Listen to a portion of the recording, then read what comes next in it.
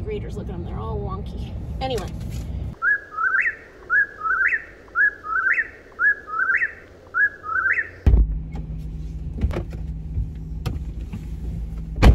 Hey, good morning.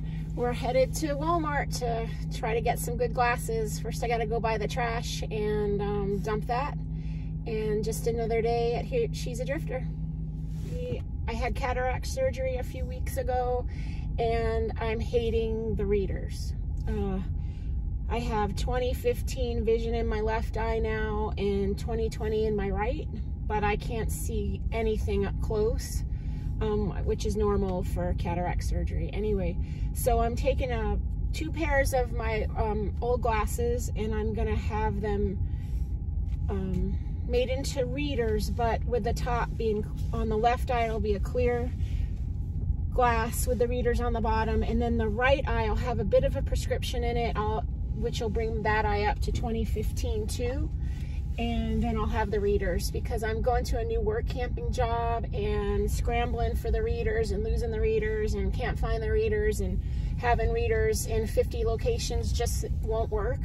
And I just want to put on a pair of glasses and be able to see near and far for the day. So that's what we're going to do today. And I think going to Walmart's my best bet. I didn't really want to mail them off because my big hope for the day is that I can pick them up on Friday. Today's Monday, and we leave Missoula on Saturday. So anyway, let me stop here and get the trash, and I appreciate you guys watching. If you're new here, I'm Lee, and my channel's all about full-time RV living and finding your freedom. Thank you.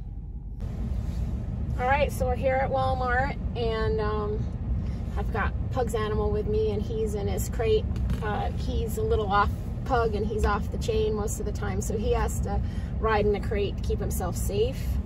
I'm gonna go into Walmart, see what they tell me about these glasses, and then I'll be out.